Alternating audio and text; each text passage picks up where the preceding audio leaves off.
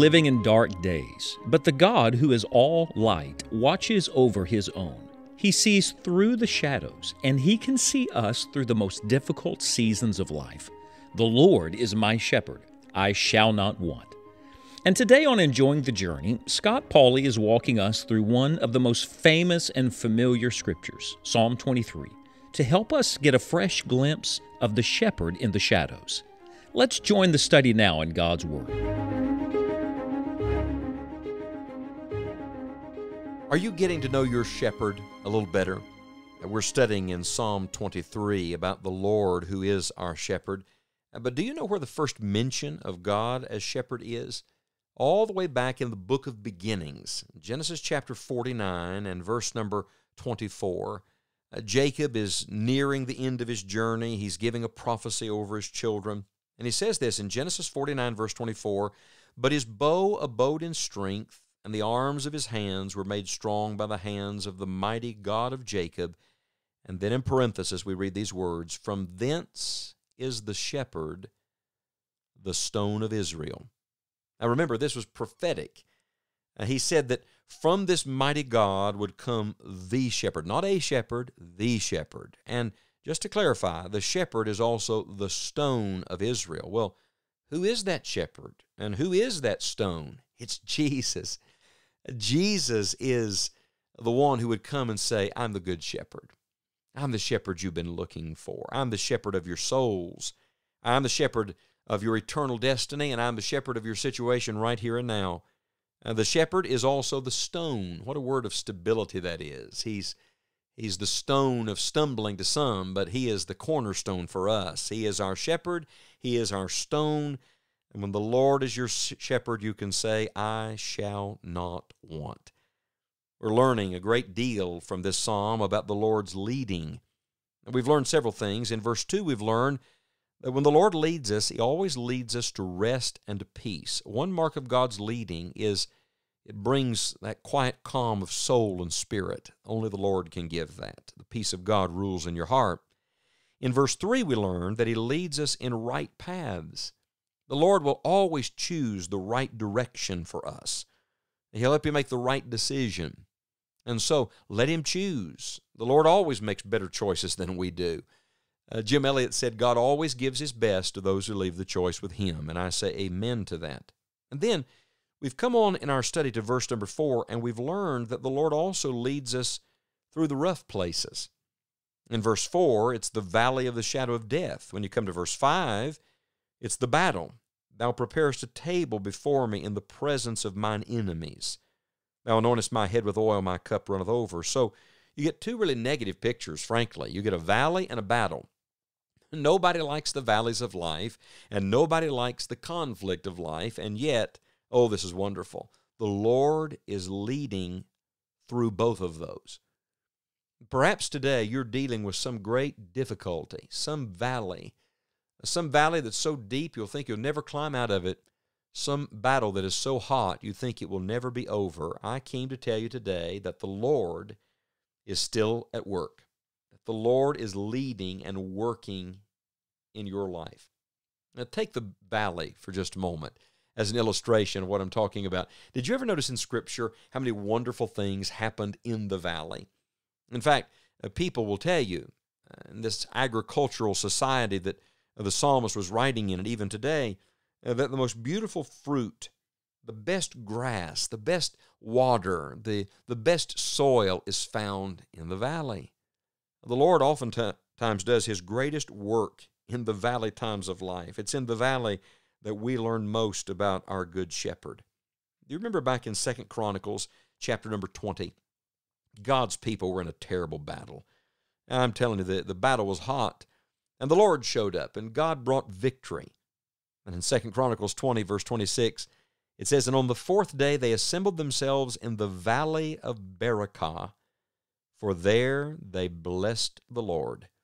Therefore the name of the same place was called the Valley of Berakah unto this day." Berakah literally means blessing. I love this. When it was done, they did not remember the valley as a place of battle. They remembered it as a place of blessing. When you get on the other side of this valley and this battle that you're in right now, it's not the valley or the battle that you're going to remember. It is the blessing that God is giving you here. It is the blessing of coming to know God in a greater way. It's not in peace and prosperity that we learn the most about the Lord. It's in the trials of life and the necessity and the difficulty. So if you're there, praise God.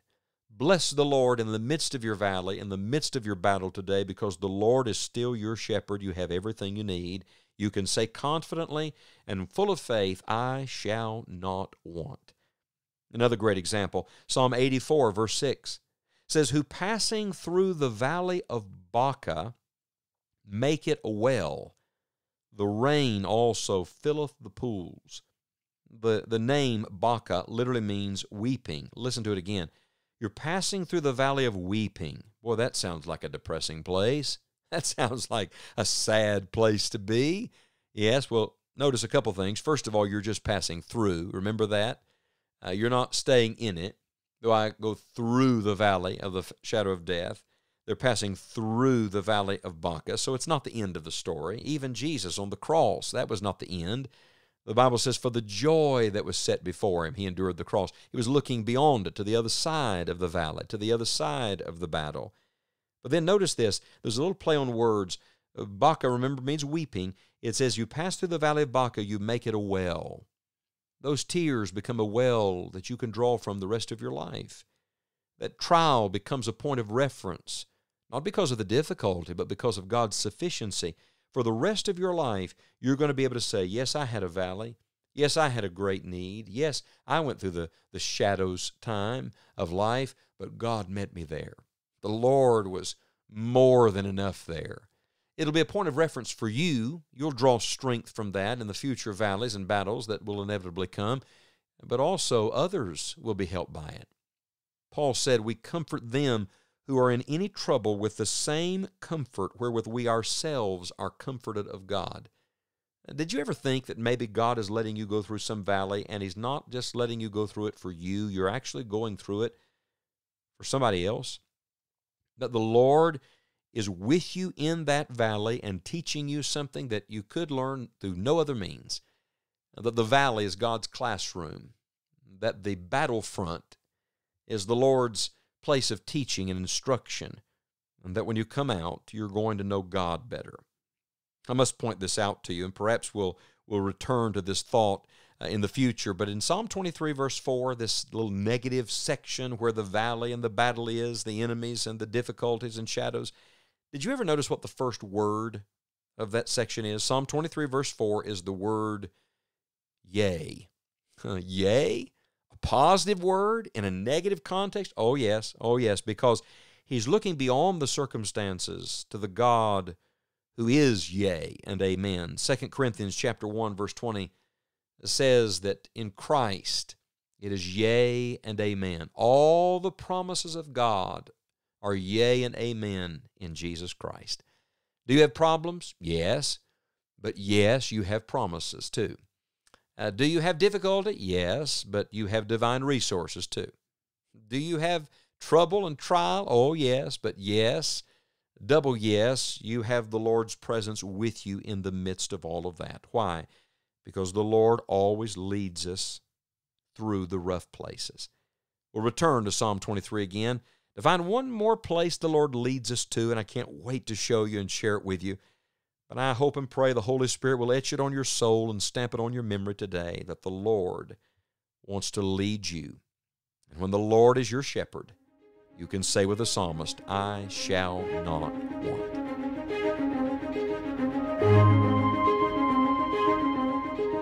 Do you know Psalm 23? Or do you know the shepherd of Psalm 23? Our prayer is that this study will bring you to a more intimate fellowship with the shepherd. Be sure to visit our website, enjoyingthejourney.org, for daily encouragement. There are many resources available to help your joy. Also on our website, click the events page to see Scott's preaching itinerary, and if you live close to one of his meetings, he would be thrilled to meet you. Again, thank you for listening today, and we hope you'll join us for the next study of The Shepherd in the Shadows here on Enjoying the Journey.